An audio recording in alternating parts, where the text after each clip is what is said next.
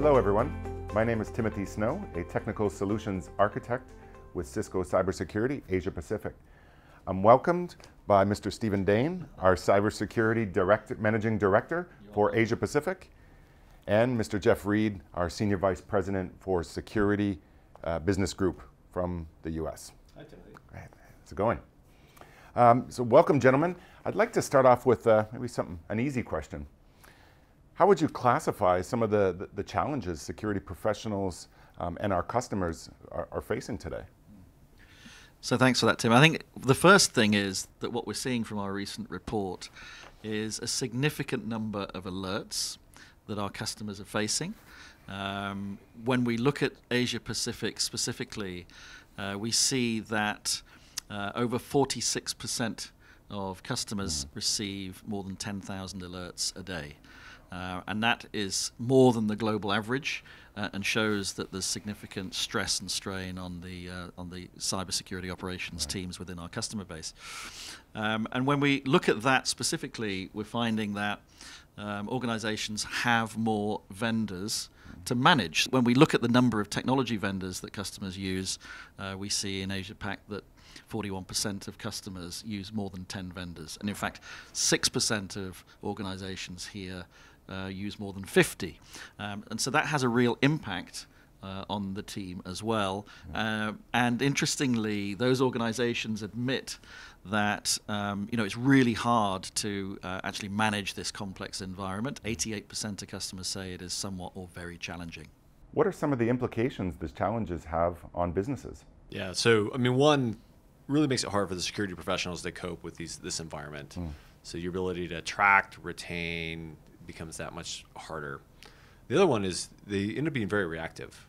So instead of being able to kind of really work on where do you need to take the organization from a security perspective, really just working on all the you can't even get to the alerts that Steve talked about. So it's really, really challenging from that perspective. Yeah. But I think also what we're seeing is downtime being an issue as a result. And so when we look again at the survey, what we're seeing is that 23% of those organizations that we questioned have downtime of more than 24 hours. Wow. And that's versus a number of 4% globally. So that's significantly more. And then when you look at the cost of that downtime, again, the Asia Pacific numbers are more than the global average. And so we're looking at a number of 23% again that have that, in terms of their worst breach, more than $2.5 million in terms of the impact to their organization. So it's a tough problem for them to try and address. So prolonged downtime, extended exposure potentially during that downtime, and the cost of the breach is more, right? Yeah. I think the other thing to point out, though, is around what you do after you get an alert. So how quickly can you remediate, but also how many times do you actually get to investigate? Right. And so if you have 10,000 alerts a day, it's not too surprising, is it really, that only 44% of those alerts are actually even investigated, leaving 56% clearly not investigated. Now that 44%, only 38% are actually remediated. And that's a real challenge. That means that we're really not solving the problem, because all it takes, as you guys know, is one threat to have an impact on the organization. And the ability for our cyber security ops teams to actually respond effectively is severely limited because of the volume of alerts and potentially the number of tools that they're using to try and address that. Right. So we're picking, selectively choosing which event to investigate, and hopefully we pick right. And the bad guys, as we know, are relentless.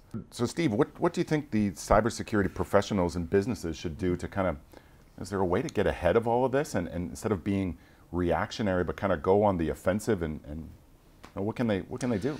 Well, I think there are two things. When we think about that complexity, we're really trying to encourage customers to simplify their environments.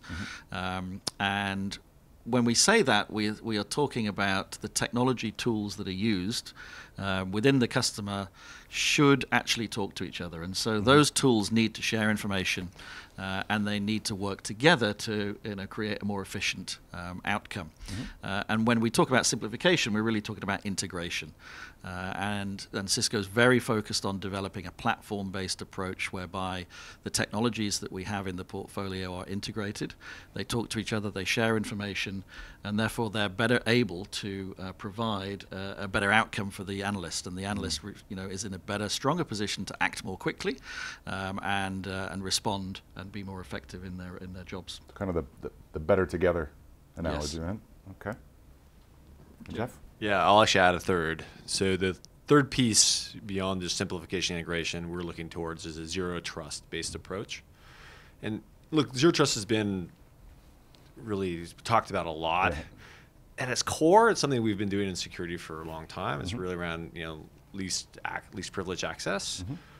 But I think the thing to think about now is the fact that we're really trying to understand zero trust approach and how it differs depending on what resource you're enabling to be accessed. And the way we've thought about it is really three ways. So one is zero trust for the workforce. So those are users getting to applications. Zero trust for the workload, the ability for the services within an application to access each other. And zero trust for the workplace, which is really about almost this environment with IoT devices, things connecting to the network. And the critical aspect is for each one of those, how you establish trust and how you enforce access is going to be different. So for quick examples, for the workforce, so this is users, we're really talking about using tools like MFA, getting between the authentication process between a user and application is the way to determine whether or not you should have access. Whereas in the workload, it's really about micro-segmentation between the application components. And this is an area, with the move to the cloud and container-based, how we protect workloads is really rapidly changing. And the workplace, the video camera is not going to respond to an MFA ping. So we need to do classification of the devices, use the network. The network becomes really critical from both ability to fingerprint what those devices are and then ensure the segmentation, they get the access to the proper resources. So this is something we're really excited about, and I think Cisco's unique in the ability to provide through our products capabilities in the zero trust based approach for all three of those areas. I'd like to say thanks again for your valuable time and giving us insights into the regional and global perspectives that our CISOs and the rest of our customer base is facing. Thank you very much.